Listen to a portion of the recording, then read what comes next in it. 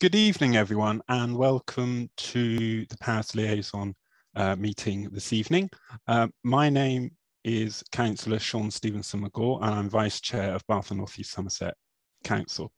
Apologies that the Chair, Councillor O'Brien, is unable to make it this evening. She had some family commitments that she was unable to get out of.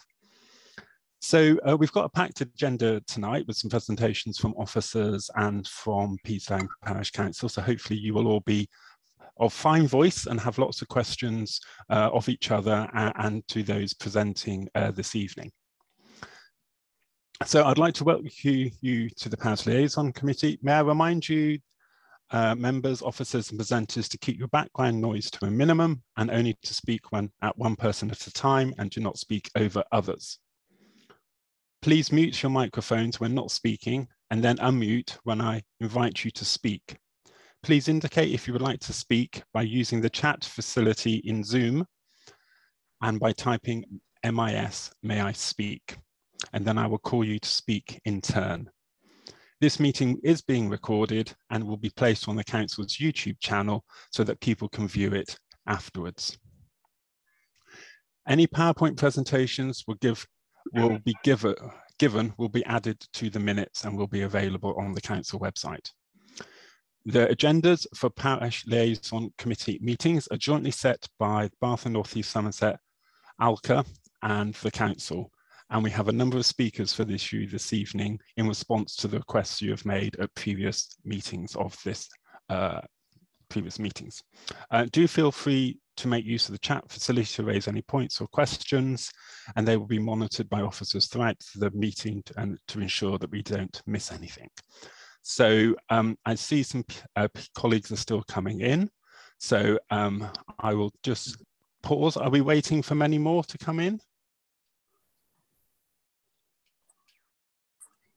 No, there's no one actually in the waiting room now, but the people are sort of coming in a little bit late, I think.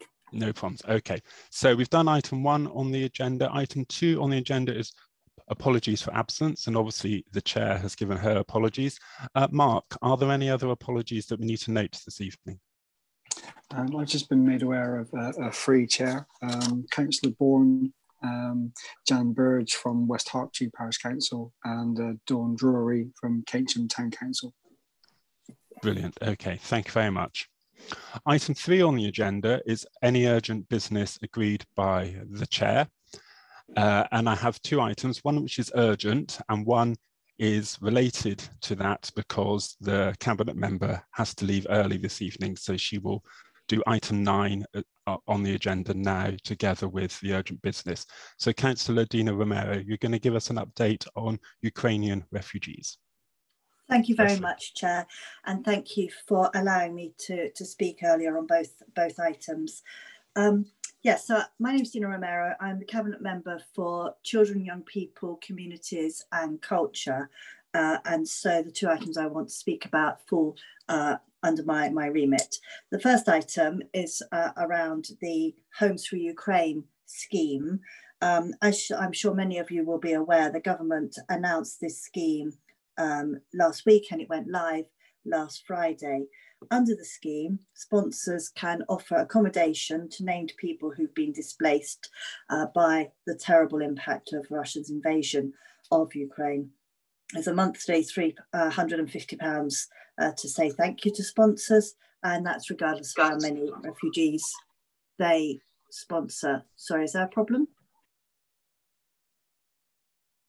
Okay, sorry, I thought there was. So this scheme obviously presents challenges if the sponsors don't have relevant contacts with Ukrainian people. And there is going to be some information which I think will be put into the chat for those wishing to sponsor but needing help to make those connections with those in need. That information is being provided by Bath Welcomes Refugees. So I'm hoping Sarah will be able to pop that into the chat, and obviously that information will be circulated with the notes from this meeting too. So once there is a match, this will be followed by a visa application process and some additional checks, particularly around safeguarding, etc. And then subject to these checks, the displaced people can travel to the UK and take up the accommodation they will have rights to work and benefits. So if you're interested in this scheme or want some more information, then you'll need to look at the government's website, which is homesforukraine.campaign.gov.uk. The scheme is still open. So locally, we're expecting to welcome our first guests under this scheme quite shortly, and there'll be those that have come through the Ukraine Family Visa Scheme, which I think was an earlier announcement from government, where you could invite people that were part of your own family to your home. And I think there was slightly different criteria with that too. As I said, we don't know exactly how many people will be able to come in under this scheme, but just to sort of put this into context, we welcomed 74 people under the Syrian refugee resettlement programme, and that was part of a national figure of about 20,000 people. So we expect there will be a larger figure for Ukraine. I think across Baines, there has been 100 people who've been matched to host them to proper properties. And there's also expected to be a phase 2 of the scheme, where organisations, not just individuals, will be able to act as sponsors. But obviously, as I'm sure you can appreciate, this is quite a fast moving scheme. It's developing. And so we will give you that information as and when it comes up. So as I said before, or alluded to at least, we're working with Bath Workers Refugees and also Julian House and local public services to make sure that we have sufficient school places, and health and other support will be available as these new arrivals settle into our communities. So we're also contacting all schools as well to keep them updated. And then finally, almost finally actually, obviously I'd like to say a thank you to everyone who offered accommodation. I see locally, I think there's been some significant offers from places like such as Keynsham. So, if you are aware of people who have offered accommodation through this scheme, then please will you also extend my thanks to them as well. If you are aware of anybody else who would like to help or to support, and isn't in a position to offer either a room or their home, then would you ask them to consider contributing to the Disasters Emergency Committee Appeal, UNICEF, or the British Red Cross? And there's more information on all of those organisations on the Council's own dedicated Support Ukraine webpage. Thank you. Thank you very much, Councillor Romero. I believe you were also going to speak briefly, because I can't see any MIS in the chat, on the Queen's Platinum Jubilee. Absolutely, yes. So I hope everybody in this room is aware that the Queen is celebrating quite a significant Jubilee this year.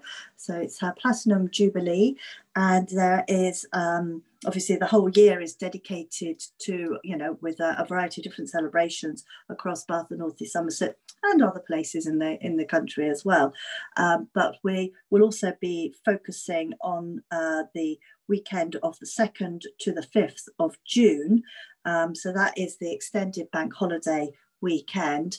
And there's going to be a variety of different activities, including big Jubilee picnics in parks, bandstand concerts, illuminated buildings, and all the other activities that I think you would expect the council to be active in and promoting. You may have also seen that there's the Queen's Green Canopy is being sort of carried out. Trees are being planted and at a number of our schools. I think there's something like 56 schools that are taking part in that. And there is a toolkit available for other activities to make sure you're sort of covering all the things that you ought to be. And that's available on the council's website, as is a link to the webinar that was held in February as well. That should give you some pointers too. Just one thing I wanted to stress: if you are thinking about holding a street party, on the historic weekend, as I said, between the 2nd or the 5th of June, then we will need to make sure that we have your application for any required road closures by April the 22nd. So that was the main bit that I wanted to stress. Make sure you get your applications in early. Thank you. Brilliant. Thank you very much, Councillor Romero. Hopefully many of our communities will be taking that opportunity to celebrate Her Majesty's Platinum Jubilee. It's going to be a great weekend. So we'll move back to the original agenda now, because I don't see anyone with "may I speak" in the chat. So item 4 on the agenda is the minutes of the previous meeting held on the 13th of October 2021. Can I have a mover and seconder that they are an accurate record of that meeting, please?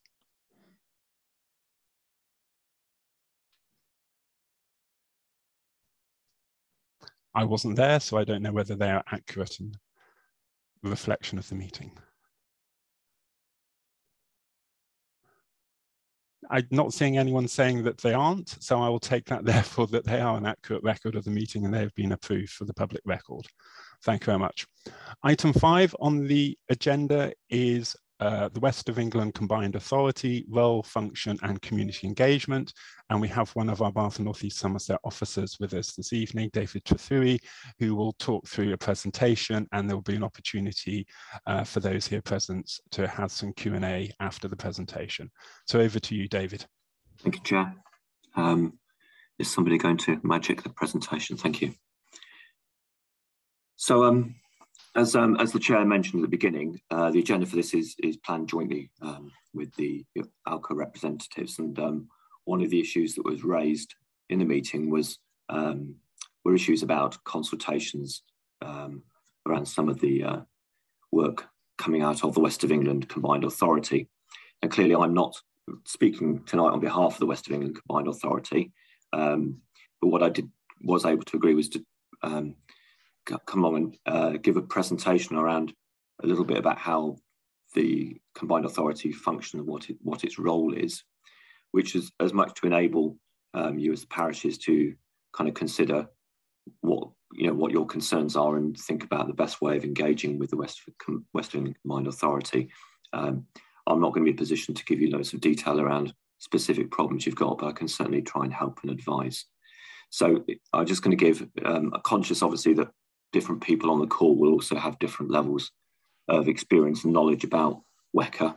So I will kind of try and keep it fairly high level and run through it just to kind of give you a sense. And then, as I said, answer any questions I can, and then think about what your concerns were and what you proposed you would like them to do. So we move down. Thank you, Alison. You can move to the next one. Who's got control of the slides? Have I got control? No. Can we go to number 2?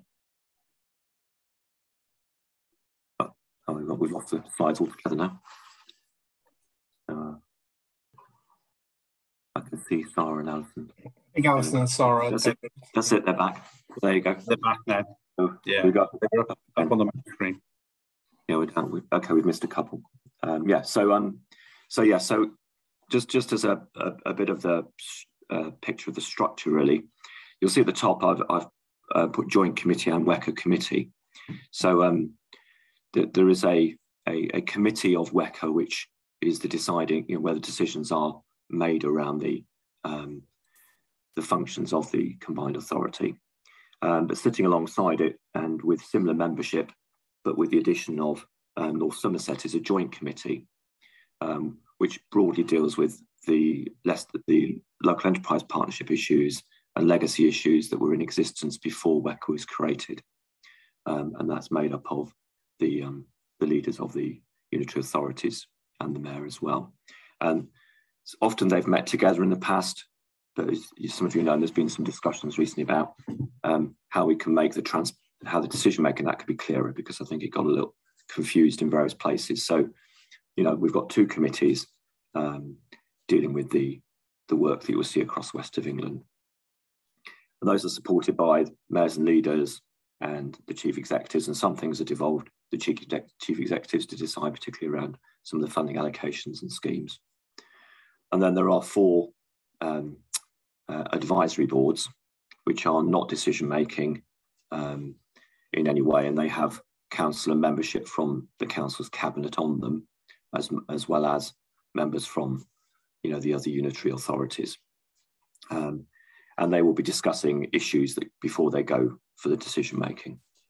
And I know that consultation and community engagement around the programmes and around the programmes that goes on is discussed at a lot of those meetings. And, you know, we certainly at officer level and member level, I know people have been, you know, encouraging WECA to you know, fully consult and do that properly. So, Alison, can you move down? Right, so that's just a picture of the people. So just to show on the committee, on the, and additionally on the joint committee, we also have the chair of the West of England LEP. And the LEP is again a legacy business grouping that was set up again before WECA was created. And I know you had the Mayor Dan Norris at your last meeting to discuss, you know, what his kind of aims and issues were. And the next meeting of the WECA and joint committees is on the 8th of April. So if people want to have a view of that, that will be on the WECA website. Those will be broadcast so you can see how those are operating and things being discussed. Can you move down again then? Thank you. These are just the stated objectives. So I guess, you know, what's it all for? Well, it was a devolution deal, and devolution deals are kind of, you know, they go in phases, devolution from government. Central government has rounds of doing devolution, then seems to lose a bit of energy and enthusiasm. So these devolution deals, like the WECA one, was done at the same time as ones in the Tees Valley, Peterborough, following on from Manchester and the West Midlands. And there's a whole series of devolution deals being discussed now on the back of the Levelling Up white paper, some of which are at county level, some of which are combined authority levels. But the picture across the country is quite you know, dispersed and diverse. There's not a single map of the country that will show you exactly what's happening. But the idea was that you needed to work at a bigger level than the unitary authority to look at the key strategies around the economic success of the area. So it's really trying to focus on the strategic issues, economy, spatial planning, kind of strategic transport, and to coordinate the work we do. And by doing that, to get actual power and funding devolved from central government departments.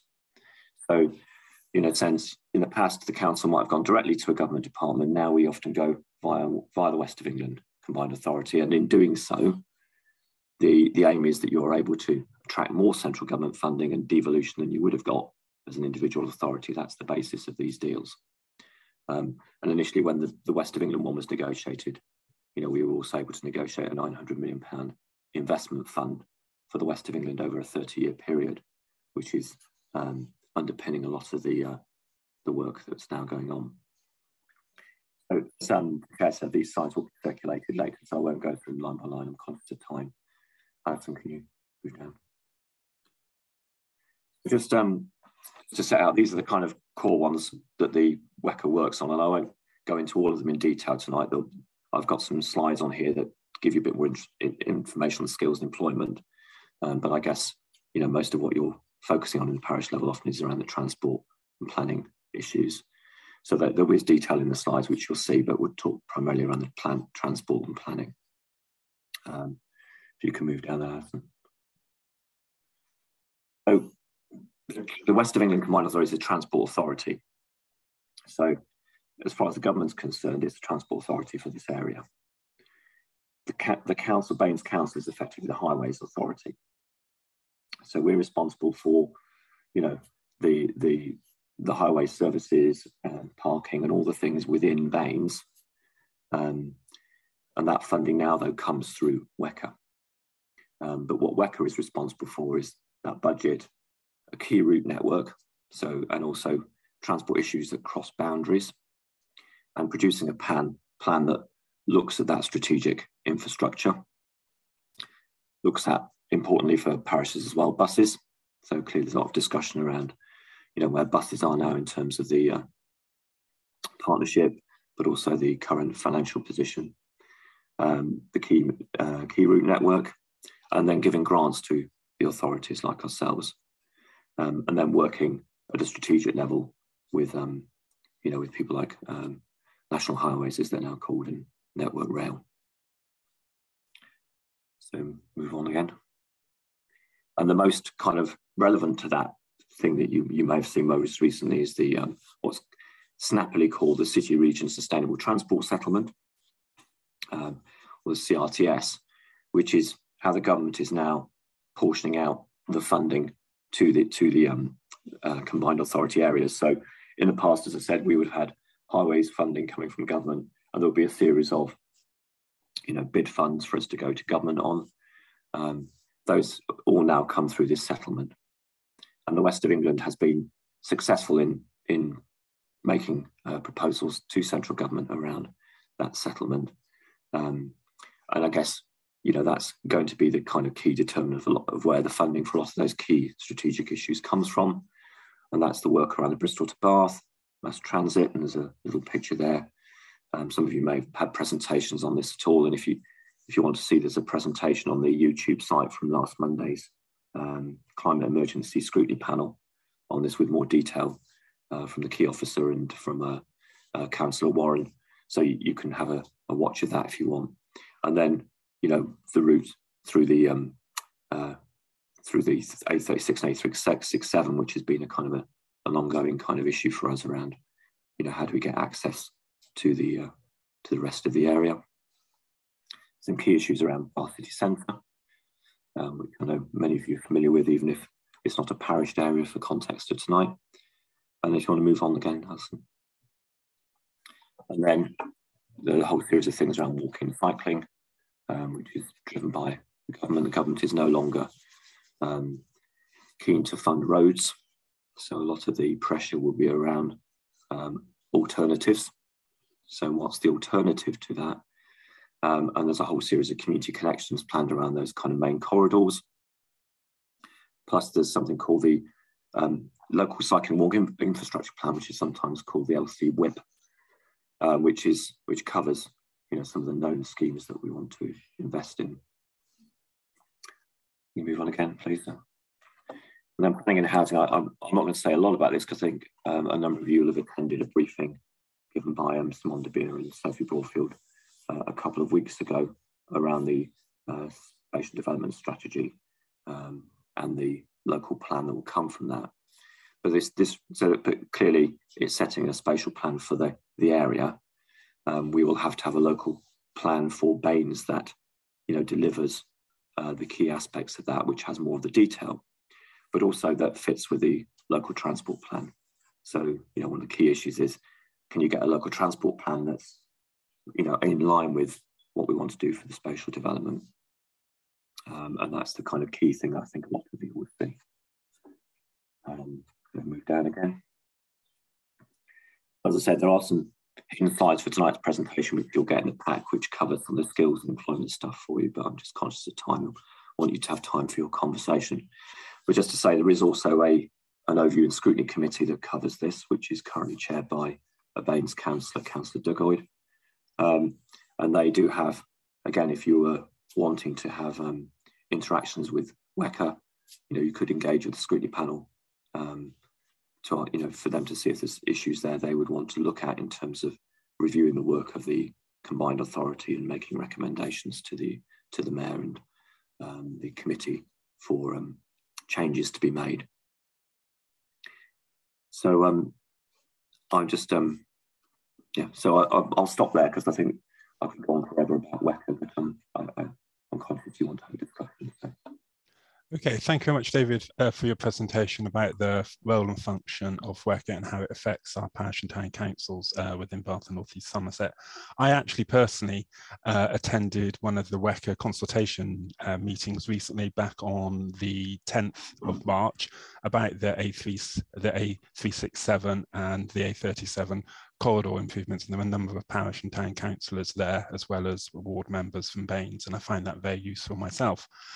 Our first person who would like to speak, and I don't know whether, there's a question from Councillor Heisel, but the first person to put may I speak is Lottie, who is from Salford Parish Council. Lottie, could you introduce yourself and make sure I got who you are right? Yes, thank you. I'm Lottie Smith-Collins. I'm the clerk at Salford Parish Council. It was Salford Parish Council who raised an issue to Baines Alca's awareness regarding community engagement with WECA, which I saw was on the agenda but doesn't seem to have been covered during that presentation, at least not as specifically as I'd like. So if I could ask a question regarding that. The presentation under core strategic functions stated that WECA provides a formal and accountable forum for decision making relating to all relevant WECA functions. And the question that I'd like to ask is, why is it that WECA does not respond to the parishes when asked about matters? Specifically, the Parish Council hasn't been consulted on key bus transport consultations. We haven't been emailed them. When we've become aware of them, we haven't had the time to respond due to the period of time agendas take, etc. within the consultation period, and in asking for extensions, we've received no response. We've approached WECA about this a couple of times. The Parish Council has actually resolved that they're viewing their consultations as unlawful in a letter written on the 17th of February, written to and copied into at least 8 WECA addresses, either individuals or their transport operations team, to no response. So with regards to community engagement with the parishes, what's WECA doing about this? Because we're not the only parish who's experiencing this. Well, as I said at the meeting at the beginning, I've been invited to make a presentation. I'm not employed by WECA, so I can't answer what WECA have done. What Councillor Enna and Councillor Hansel raised in the comments, what information do WECA have about the parishes and town councils? And the answer is, I don't know. We can obviously check and follow up with them that they've got all the information they should have.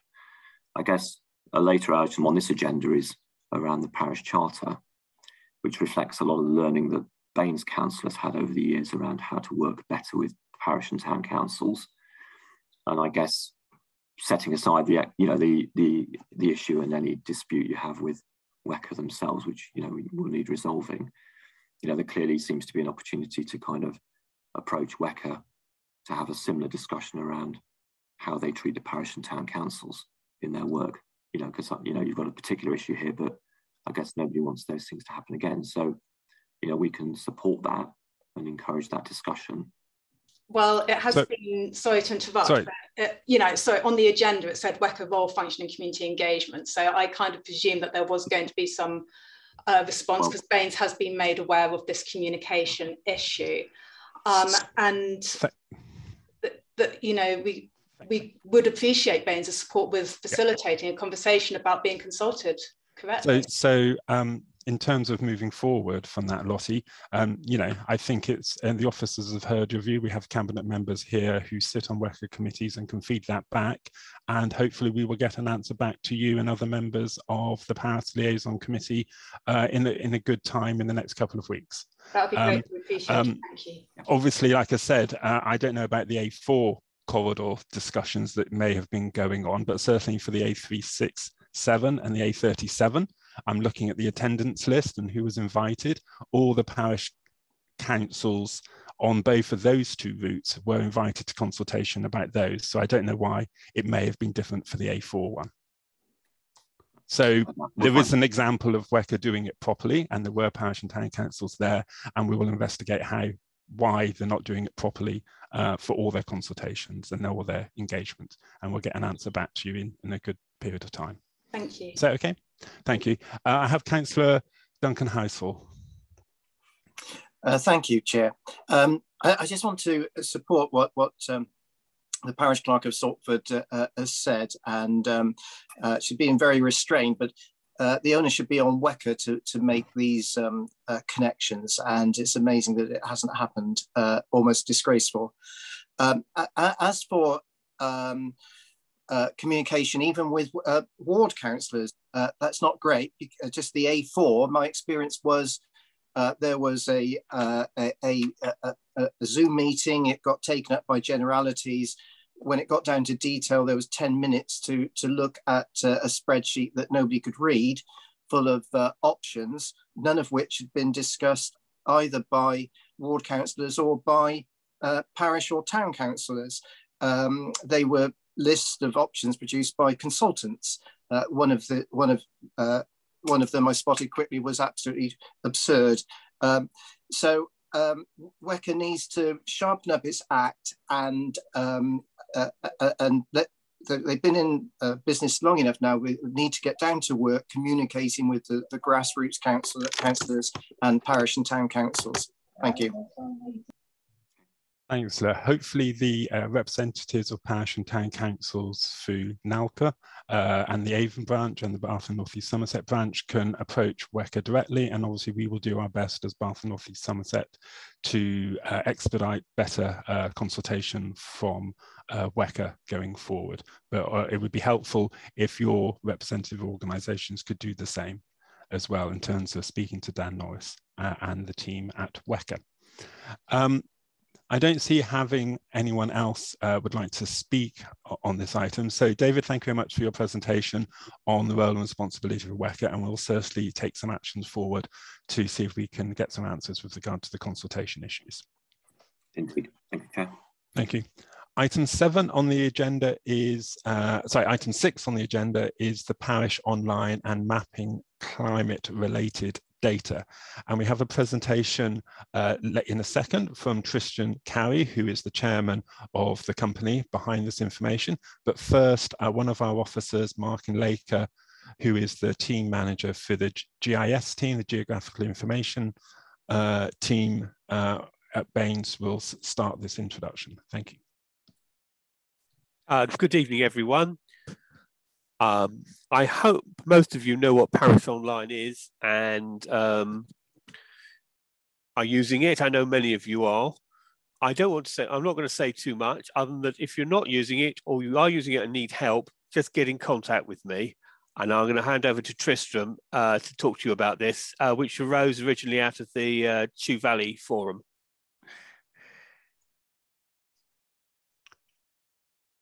Thank you. So over to you, Tristan.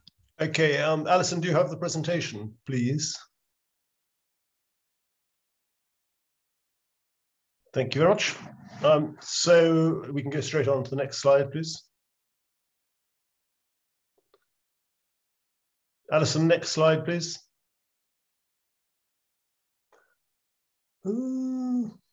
Yeah, sorry about that, everybody. It's the same gremlin again. It's coming up on the main screen for us, but it's not actually coming out on the screen that we're sharing with you all. Oh, shall I use mine?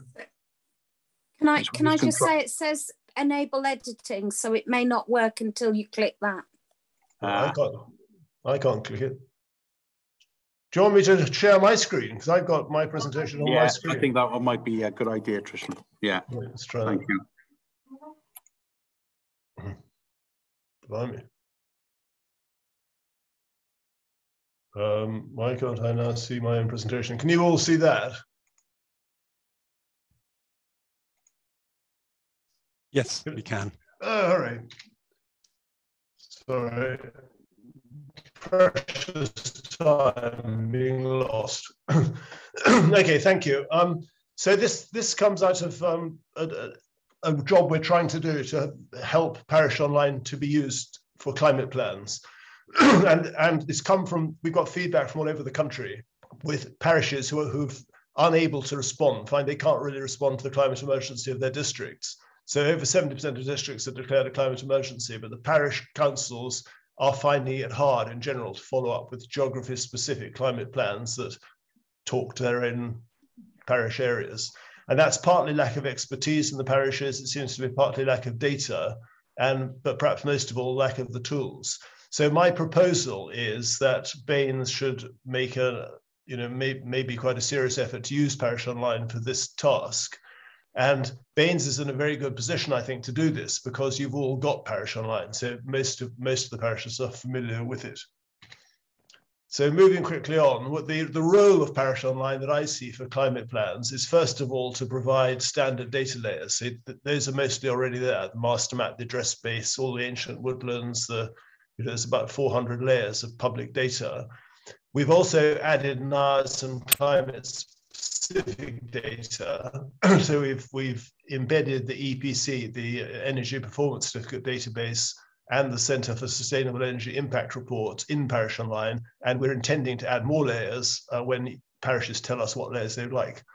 There are also some Bath and North East Somerset specific layers that I think Martin is going to make available to us, which is EV charging points. You've done some analysis on that, and a housing condition survey, and then again, there may be others.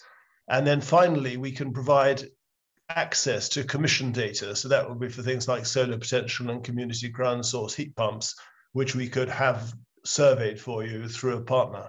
And I'll talk about these in a bit more detail, so don't take all this in now. The second, perhaps the best thing about Parish Online is it allows parishes to build action plans. So they would look a bit like neighborhood plans, but they would show people, and they can be put up in the council website. They would show layers for showing where the priority areas for energy are, for transport, biodiversity, all those different things. So as you create a plan, you can actually embed it in a map and have people look at it and understand it. So that's C, communicating those action plans via public maps. And then you can also use the maps to plot and report progress. And the other great thing about doing this across in Parish Online using standard templates would be that you can share layers as you build them between all the interested parties.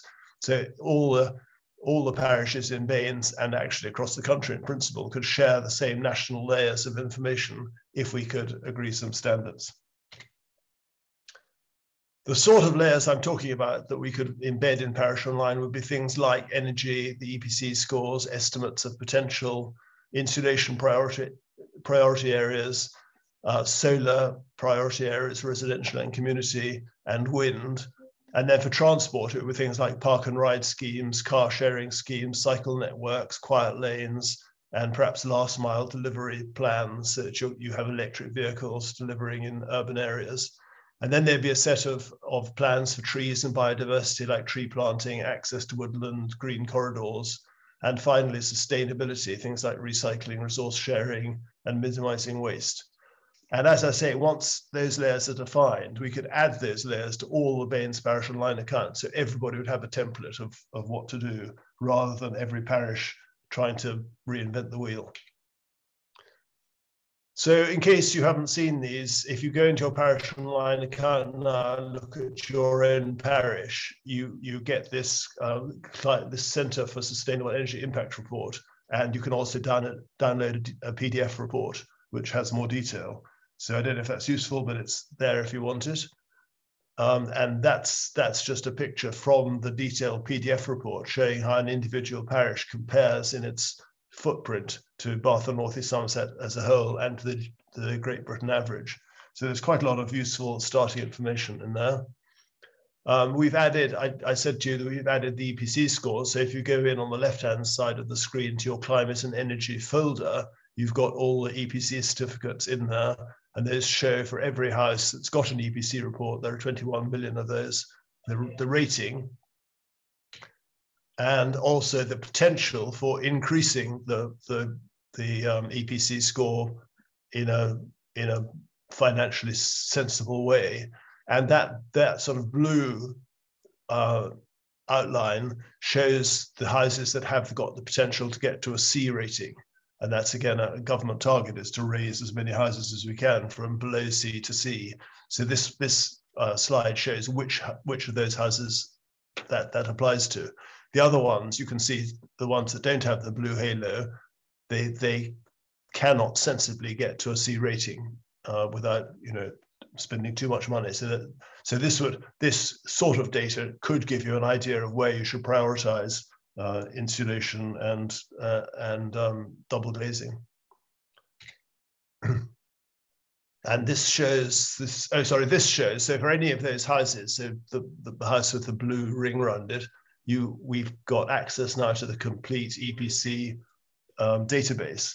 So there's a lot of information there about the hot water, whether it's energy efficient, the floor description, whether there's insulation. So there's a lot of information in there, which again could guide a parish to say, well, this is where we should be applying grants and trying to push for improvements. I talked about some more specialist work that we are now working with a company called Energeo, and they use machine learning algorithms to create information that could be useful for you. So this is an automatic analysis of the solar potential of each building, and that's related to the roof shape, the direction of the slope of the roof, whether it's south or whether there's a good south-facing slope. And so for every building, you've got a kilowatt estimate of the solar potential, which could be useful. And then they combine that with looking, again, using machine learning from a satellite image. They look at the individual houses and they can say where solar panels have already been fitted. And so the difference between adding those two charts would show you where you've got the most potential to provide solar energy.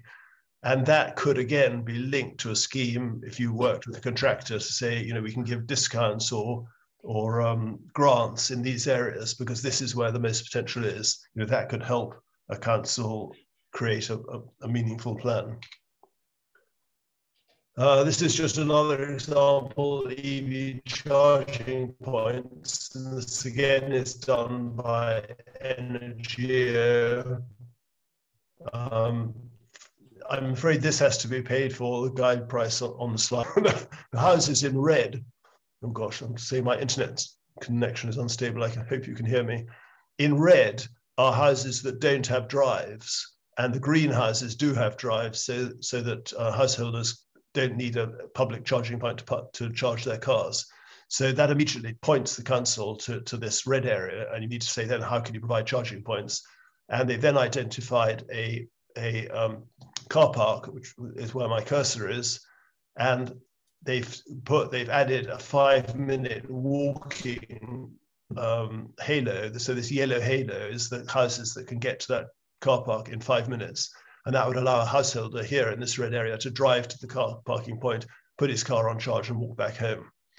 Outside that yellow 5-minute to the car park, then what the analysis does is looks at pavement widths and works out where the best place will be to put charging points on somewhere on these streets so that they would be accessible to the rest of the houses. So that sort of analysis, again, could help a council make decisions about what to do for the best. This is another one about the ground source heat pump suitability, which I won't go into in any detail, but it's just, again, available, a data set that could be commissioned to help you. And then this is just an example. This is not a real example, but this is an actual neighborhood plan, but it's the sort of thing, the sort of way that I think Parish Online could implement or demonstrate a climate plan. So these polygon areas in red could be, for instance, there'd be different layers, but these could be the areas where you're offering grants for insulation of houses because there's a clear benefit to doing it there. The other areas could be tree planting, transport links, whatever it is. So those would all be separate layers that could be seen by the public in your website. And I think that's next. That's all. So the next steps, in my view, are either Chew Valley or the other areas of Bath and North East Somerset could work as a team to create these layers. The second question is, could we involve a university like Bath Spa or Bath to provide expertise and provide people to help implement all this? And can we develop templates? And I'd be happy to help. We've got some feedback from all over the country. I would like to develop some template layers so that every parish wouldn't have to start from scratch and invent the way to do it. But there would be a method. And as I say, we'd be happy to help as required. And I think that's all I need to say because I wanted to leave time for questions. Brilliant. Thank you very much, Krishna, for that very informative and useful presentation on what we all can do to help combat the climate emergency. I have one person who wants to speak first, which I believe is Councillor Dave Wood. Thank you very much, and a great presentation and a great system there. A bit of a basic question from me. I always look on slightly enviously as I see my parish councils using Parish Online. I'm a Baines councillor, but not a parish councillor. Is there a way that we can have access to the system? I asked the same question privately. Yes, indeed there is, and Martin's probably the best person to speak to that. But Martin has access at the Baines level to Parish Online, or actually we call it District Online, but it's basically the same system. And as many councillors, anybody who wants to use the system can use it. And the other thing I'd like to say is that if there are other organizations, like for instance, a climate planning forum or whatever it is, any related user who's working for the public good in a non-commercial way could join in. So in Suffolk, for instance, we've given free licenses to the Tree Warden Network and to the Suffolk Climate Change Network. So basically, because you in Baines have already invested in the system over many years, I would like to encourage as many related organizations as possible to join in, basically for nothing. Because the whole idea of this is we create a common framework where all this data can be shared properly between everybody involved. That's great. Thank you very much. Thank you very much. We have two questions. Well, two hands up. Jonathan Alder and then Councillor Sarah Warren. Thank you. Thank you, Chair. You mentioned that it's being used by the Chew Valley Forum. Are you aware that there are other community forums within Baines? You've got the Somer Valley, you've got Bathhaven Forum, etc., and others. It'd be really helpful to understand what you mean by working together. Well, that's really not for me to answer, but thank you for that information. The only reason I know about Chew Valley was I was invited to a Chew Valley Forum meeting to talk about this, and I gave basically the same presentation. But the whole of Bath and North East Somerset is licensed to use Parish Online. So really, it's say all those, the Somer Valley Forum, all those forums are welcome to use it, and I can certainly help and give some guidance. But really, I can't drive that. It's up to you to say, well, let's use Parish Online and let's ask for some help. Okay, so what I'm hearing is, because I'm chair of the Bathhaven Forum, I should liaise with Jackie Head as regards how the Chew Valley are using it and learn from them. That's the message. Yes, that sounds right. Thank you. But if you have any trouble, get back to me and I can help you some more. But actually, Martin Laker is probably the guy you should contact first, because he completely understands and is funding the system for all the parishes. Can I step in? Thank you very much. Sorry, Chair. Can I just respond to John's comments? Because the reason we invited Tristram and Martin to come along to Parish Liaison was that obviously Parish Online has been a system that's been used by parishes. They came to the Chew Valley to sort of highlight some of the work that potentially could be done because of the climate emergency and nature emergency working group. But we felt that it was a really good opportunity for all parishes to potentially work together so that the layers that are created could be shared across all the parishes. So we felt that this was the best forum to the next steps in terms of bringing the presentation to this forum. So I think definitely we can bring it to all the Connecting Communities forums, but actually it potentially could be a wide cross all parish project, and we could set up a little working group to look at supporting Martin and Tristram about building the layers that will work for all the parishes. Yeah, I fully understand that. Thank you. I think it's a fantastic opportunity, and there's a lot of really good information that can be shared across the forum area. The issue that we've got in Freshford is the degree of IT literacy that exists within the parish council to utilise Parish Online in this manner. And I'm sure the same issue is going to be had across all the other parishes within the Bathhaven Forum area. But by pulling together, we may be able to use it. I'm hoping that's the story that will come from Chew Valley. That would be great. Thank you. It is quite. I think there is a lot of support now in how to use it, and we can always run. We can run a workshop for you to teach you. And I think again, as Sarah said, I think if we all can club together, because we don't have these standard layers yet, but the expertise is with your sorts of groups. I think if we could get, I think the first step in my mind would be to have some sort of a committee that says what data do we want to collect, and then we can set up the templates very easily to collect that data, and we can then show you how to use that and how to collect the data and how it all works. And it's really, I don't think it's as difficult as maybe you think. Thank you. Thank you. I won't go into the detail on what I know. Thank you. Thank you.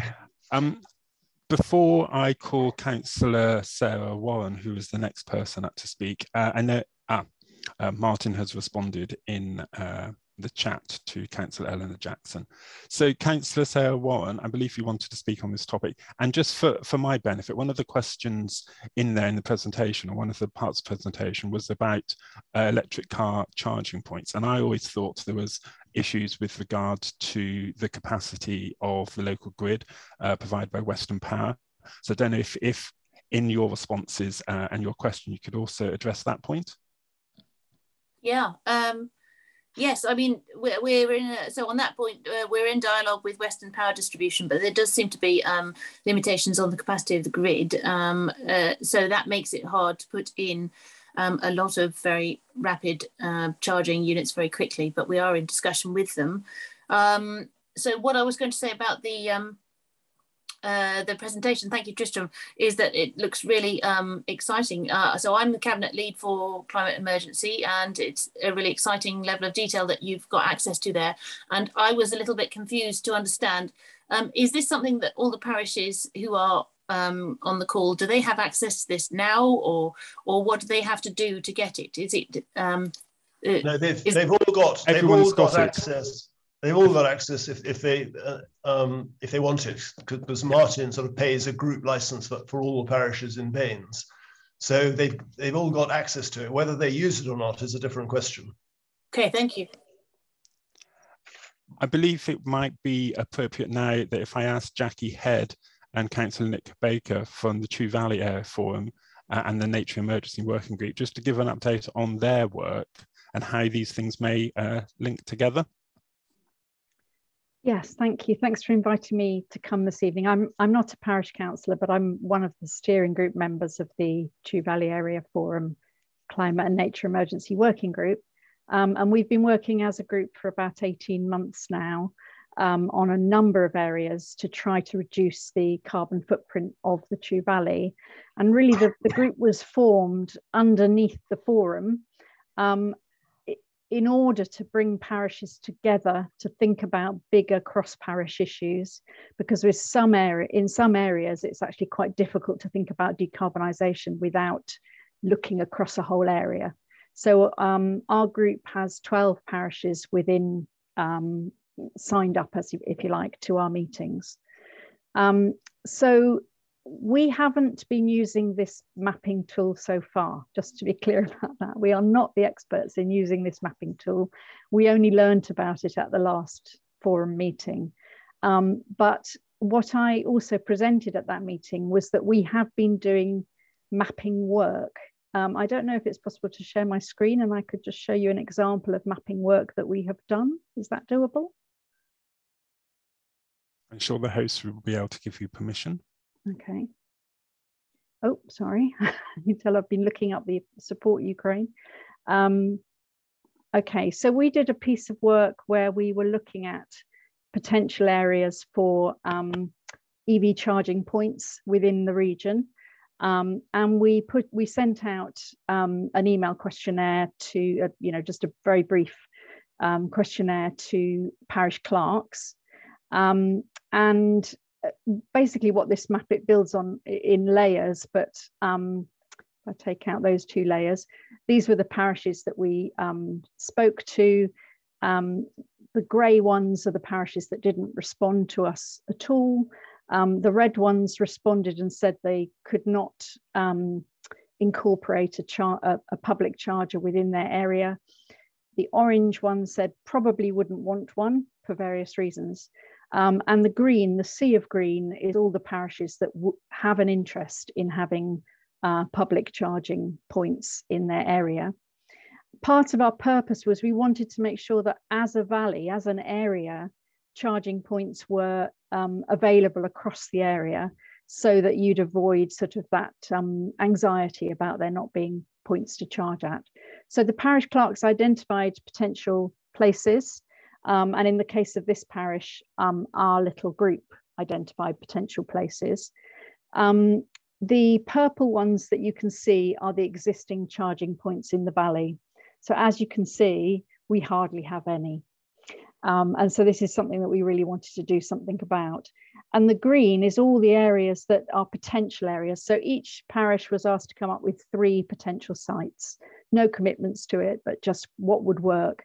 And what's interesting is when you look at it, it actually maps quite closely onto community buildings.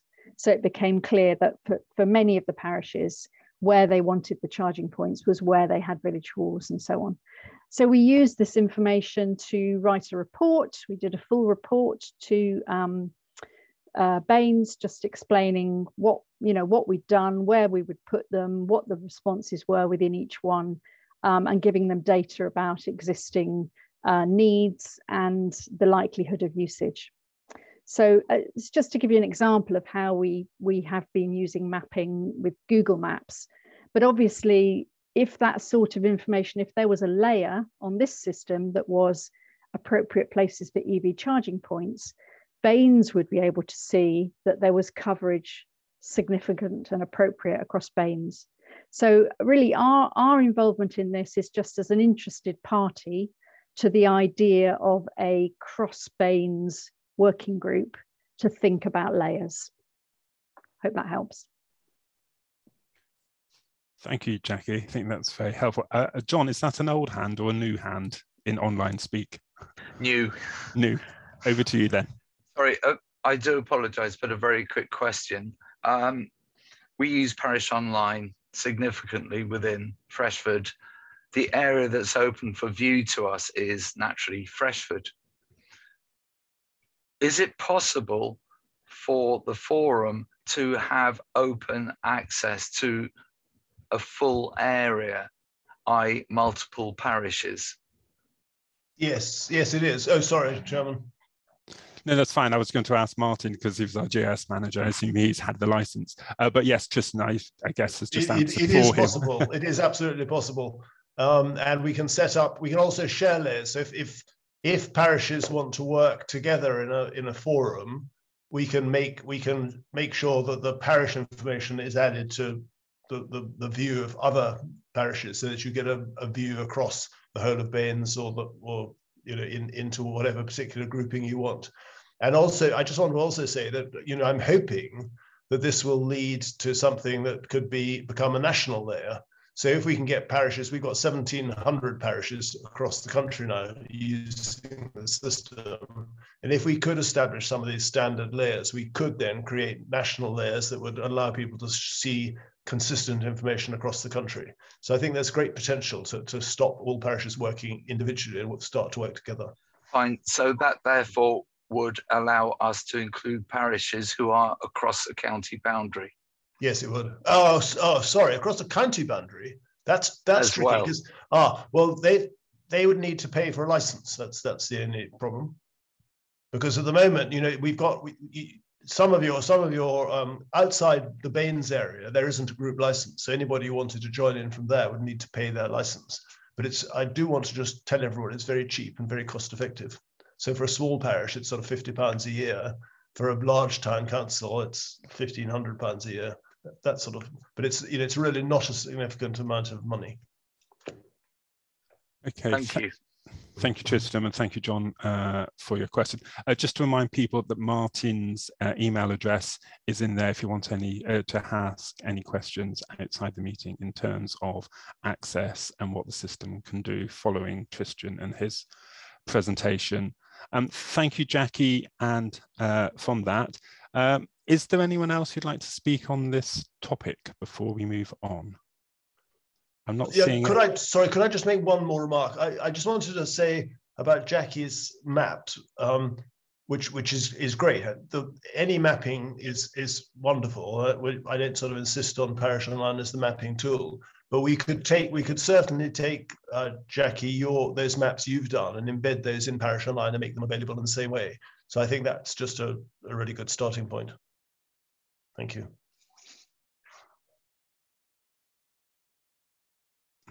Rookie over there. Thank you very Tristan, for the presentation and for the comments and questions related to it. So that was item 6 on the agenda. We now move to item 7 on the agenda, is the Parish Showcase. And I believe, although I haven't been to the Parish Liaison Committee meetings before, I think this is the first time that we're having one of these. So this evening, I believe Councillor Cathy Thomas from the Parish of Peacedown St John will give us a presentation on some of the recent activities that the Peacedown Parish Council are doing, and possibly some of the history as well of the parish. So Cathy, are you there? I am. Brilliant. So over to you, Chair. and I don't know who will be sharing the screen for you. Okay, thank you. Alice. Oh, that's fine.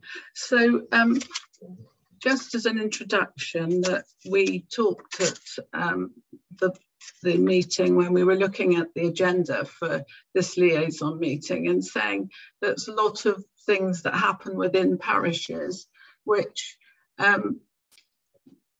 other parishes know nothing about, and we thought there'd be an opportunity that we would be able to present something to various meetings. So I'm starting the series off. So if you'd like to, well, that's our village sitting on the top of the hill. If you were driving along the road between Bath and Tunley. So it's not a view of Peacedown that most people see. So I'd have the next slide, please. Just a little bit of background. Peacedown St John actually only became a civil parish in 1955. Prior to that, it was just a scattering of houses until the sort of turn of the century when mining took off.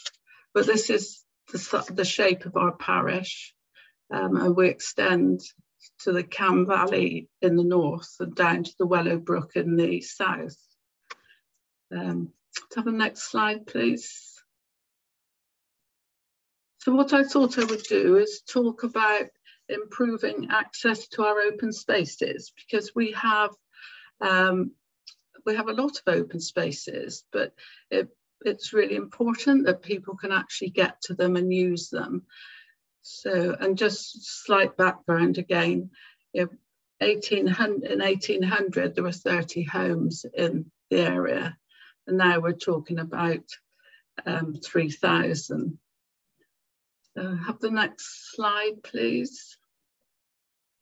So the parish council, since it was formed in 1955, has actually done quite a lot, developed ground. The Miners' Welfare Recreation Ground came as part of the parish being set up, and that would originally been established back in the early 1920s. The cemetery is one of the first developments that the new parish council had to do, because the church was running out of space. And then we move on to sort of Beacon Field, which was part of the development from the major part of the housing development, and Ekiwish Green, which are two areas which would be classed as public open space in planning terms. So we've got a small piece of land in Carlingcott. We've got allotments at Bracedown. The next slide, please. So what we would look at now is the Miners' Welfare Recreation Ground, because it sat there for many years, and we hadn't really made a lot of effort to make it open, accessible to people. There'd been a football field there for a long time, but it was had one path to a play area, but other than that, it was very inaccessible. People on mobility scooters, if you wanted to push your child across the grass, that would be fine in the summer when there was no rain. It became very boggy. So we decided as a parish that we would actually put a system of paths into the area. Can I have the next slide, please? So this is an example of how it would look in the winter. So you can imagine it was not particularly inviting to walk around. We'd already had equality gates fitted on most of our open spaces, which was funded from an empowerment fund. So we had access, but once inside, you couldn't actually go anywhere, you get stuck in the mud. The next one. So this is showing early progress, the work that started on that particularly muddy corner. And the second slide on the right shows the path almost finished. Next slide. That's looking at it from the other end of the recreation ground, coming in from Whitebrook Lane, people that know the area. And that would then link up across the to Church Road at the far end, and it would have two forks so people could walk either direction. And the skate park in the background that you can see is also a development that we did a few years ago. Next one. So that's just to show you a little bit of the miners' welfare again. That's our football team.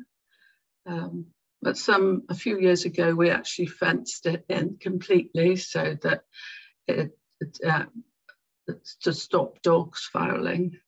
It still doesn't stop people thinking that's a good place to go and take their dogs, but in the main, it solves the problem. And we put in a youth shelter, which is used not just by the youth. You find adults sitting in there as well. It's next to the skate park and the young children's play area. Next slide. If I go to the other end of the village, the cemetery, which I'd mentioned earlier, that was in 1955, they started to plan that, and it was eventually opened in 58. And back in those, that time, what's 70 years ago almost, £7,000 was borrowed to be able to buy the land. And then in the late 80s, we had a land exchange as part of the housing development so that they could build the bypass. This is the development that we've done over the years. We put in a memorial garden, and there's paths all the way around. And a pergola, and just recently put some step stools in there, just somewhere for people to shelter. This is Beacon Field, which was a large piece of land that came as part of the planning.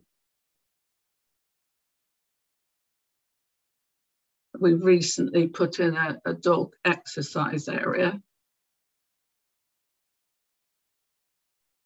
A children's play area was put in a few years ago. One of our recent additions is a mugger, which has been a great success.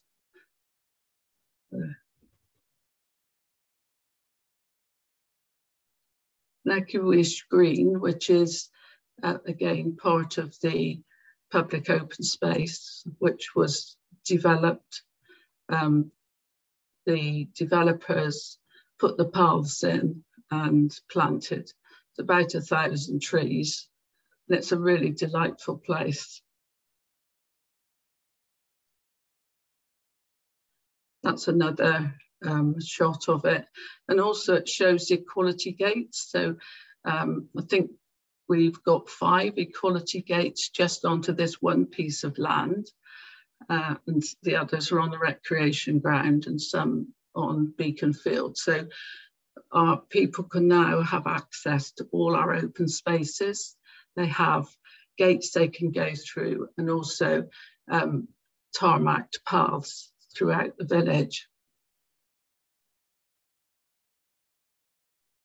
And this is one of the older pieces of land, and we've got a seat there. So we've got lots of seats around the garden, around the village, which mean people can rest, enjoy the areas. On the allotments, we put a soil toilet, which is also a great success. The allotments are very sort of a long distance from anywhere else for using a toilet, so that works really well. And we also put raised beds on the allotments. So those are some of the things that we've done over the last few years. And in a way, you can say you're fortunate if you have house building, because certainly a lot of the early money came from S106 money. Latterly, the precept is where most of the funding is from. And we have earmarked reserves so that we don't think we need to spend a large amount of money next year and then have to raise it at that point, that if we work over a few years to have the money available. The Community Empowerment Fund was really useful with the equality compliant gates, because we actually matched funds that with SIL money. A lot of work in the cemetery was a resident who made some generous donations. And recently we had money from the Quartet Community Foundation towards the cost of a Jubilee garden that we are in the process of completing. So, improving access to our open spaces. So I'm hoping I've given you a flavour of what our open spaces are like. So what have we done? We've installed seats around the village. We've put in the gates at the entrances. We've made the recreation ground much more accessible with the new path network. We've put a dog safe area. We're building a Jubilee garden. And we've developed Equiwish Green, which was the public open space, and we have spent a lot of money maintaining hedges and keeping that in good condition. Improved the play equipment, built a skate park, done a lot of work in the cemetery, and done work on the allotments. So I think that as a parish that we have worked quite hard at making sure our open spaces are accessible and kept in good condition. And with some of when you spend the situation when we decided to spend S106 money, we actually made a decision, shall we spend this money on lots of little projects, or shall we just go for something big? And that was our decision. And different parishes may decide to do it differently, but I think it's worked really well for us. And I think our residents are appreciative. Thank you. Brilliant. Thank you very much, Kathy. I think that was a really informative presentation about some of the recent work of Peterstone St John Parish Council.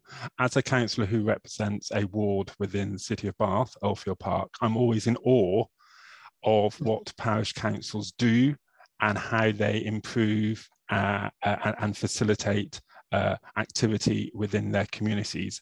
And from a personal point of view, I think it's a great loss that we don't have a parish in Bath or parishes within Bath, which could equally do such amazing work for the communities within the city. I think one of the things your presentation has highlighted to me this evening is that we really would like other parishes and town councils to showcase their activity. So if you would like to do that, I believe officers will add some information in the chat in a moment where you can put forward that you could highlight and showcase some of that information.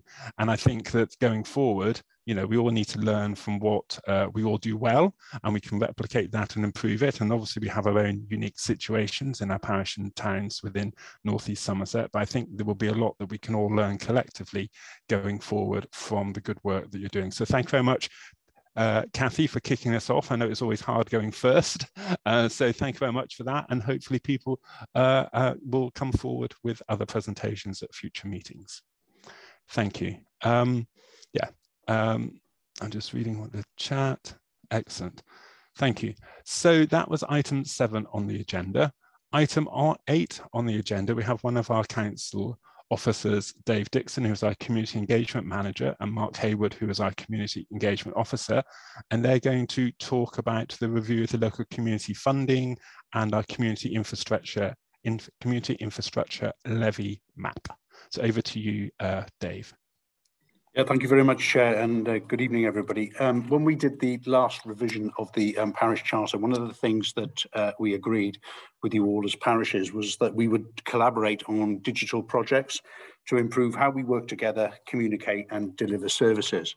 And one of those projects is this tonight, which is basically a mapping-based system that shows the locations of the Bath neighbourhood SIL funding within the old Bath city boundaries. But it also shows the funding for the Ward Community Empowerment Fund, the fund that's provided by the council for individual councillors, and actually where some of that money is being spent. So I say we delivered this system. Mark actually is going to take you through it, because Mark put all of this together, and I just sort of nodded sagely at the correct moments. And Mark, if you want to explain to everybody what we're looking at. Yeah, sure. Good evening, everyone. Thanks, Dave. Yeah, the idea behind this was to try to be a lot more transparent with where money was being allocated from the local SIL elements for Bath. And it was really welcomed by people that were looking at the spending. And they said it was really good to be able to see how the spread of money was being allocated around the city. So what you're seeing on the screen there, the green dots show the levy, how it's being allocated in completed projects and in approved projects. There are lots of filters on this map, and we will put the link up to this. It's on our website now, so people can have a play around with it. But if you hover over any of the projects, we'll tell you how much was granted in the project, the name of the project and its status. We also have an additional level, which is the Ward Councillors Empowerment Fund, and this will show outside of Bath and inside of Bath, in the purple dots there, all of the projects from last year and this year that have been funded through the ward councillors. So again, if we just take a random dot there, it was a project that was from 2000 to 2001, £200 that Hinton Blewett had for some finger post repairs, and it gives you a rough postcode of where that was allocated. They're not always exact, but they're as close as we can get them to the projects that were given. Now, what we would like to do is offer this to parishes so that they would be able to also show where their community infrastructure levy is being spent locally. We could put another layer onto this map and it would do exactly the same thing. You could filter it so that, again, you just have the layers you want to look at. And, you know, if you want to go into any greater detail, you can look at, so if you were looking at, say, Bathhaven North there, and you wanted to look at the Ward Councillor Fund, apply the filter, and it will bring the map up with all those projects from the last 2 years that are within that, that ward area. So we think that, you know, it would be helpful for residents to be able to see where money is being spent within the parish areas outside of Bath.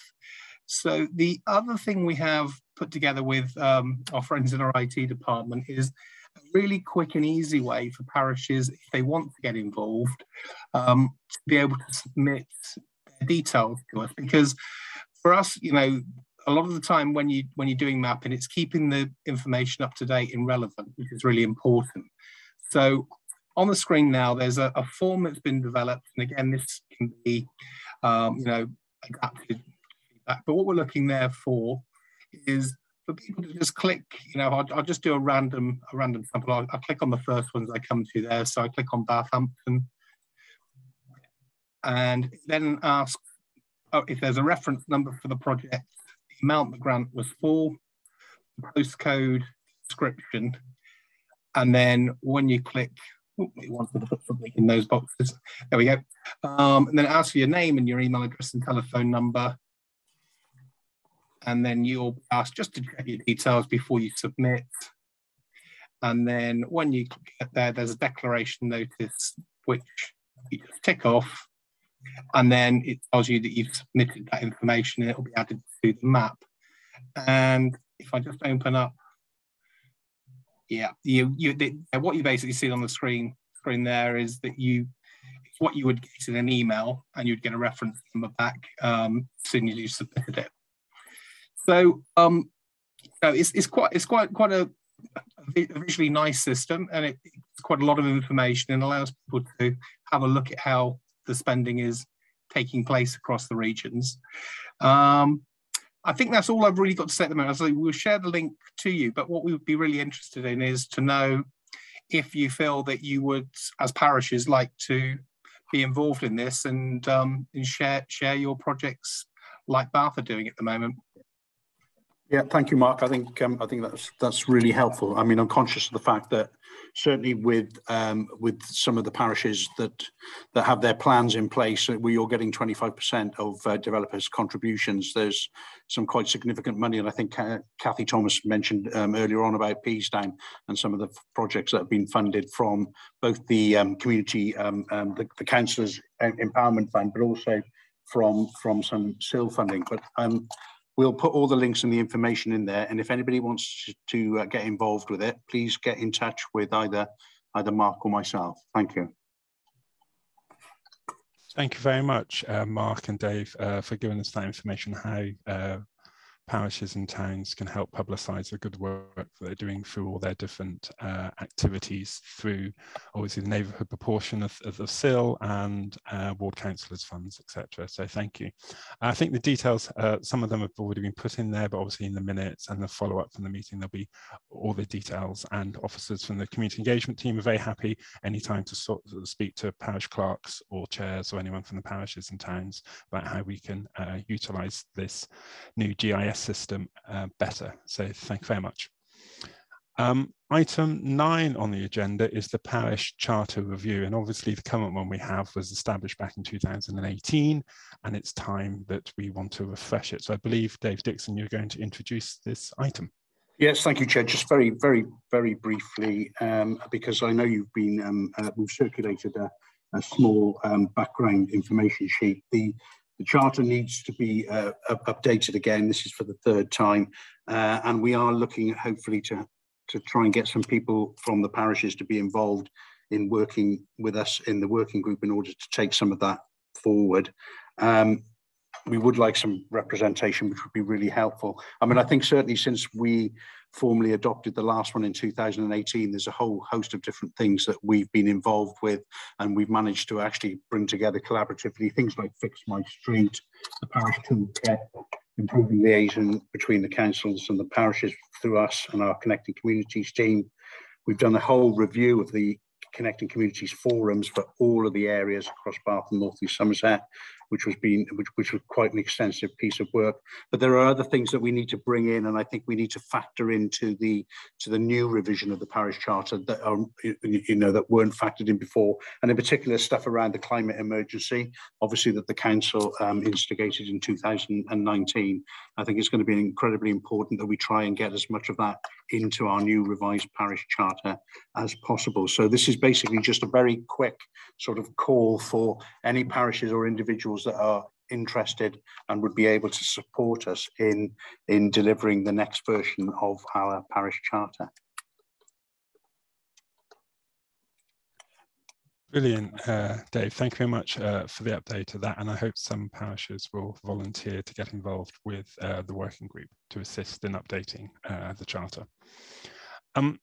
No one specifically wants to speak on that. We've covered item 9, unless Mandy Bishop wants to add anything to what Councillor Romero said earlier this evening about the Queen's Platinum Jubilee. No, I don't think so. Thank you, Chair. Councillor Romero covered everything. Brilliant, thank you very much. So it only falls for me now to say thank you very much for everyone coming this evening to the meeting of the Parish Liaison Committee. We have as item 10 on the agenda the future dates, and the next one is due to be on the 13th of July, which is a Wednesday, and then the 12th of October, starting at 6:30, and then normally be an hour and a half online. But obviously, if you have any feedback, if you would prefer the meeting in July to be a physical one in person again, obviously COVID numbers are going up currently in Bath and North East Somerset and across the country. So, we've been having online meetings, and the council meeting for council on Thursday is online because of those things. But obviously we can review that. So if you have any views on that, please do contact the council's community engagement team for the meeting on the 13th of July. So once again, apologies from the chair that she was unable to attend this evening because it would have been her last meeting. So can we just put our vote of thanks in the minutes and note her contribution to the forum this year, also the liaison meeting this year, and wish her well from her retirement as chair. She'll still be obviously a councillor going forward. So thank you very much for coming this evening. We will obviously have the minutes, and officers will follow up with the information from some of the presentations directly to you as members of the forum afterwards. So thank you very much and have a good evening, everyone. Thank you.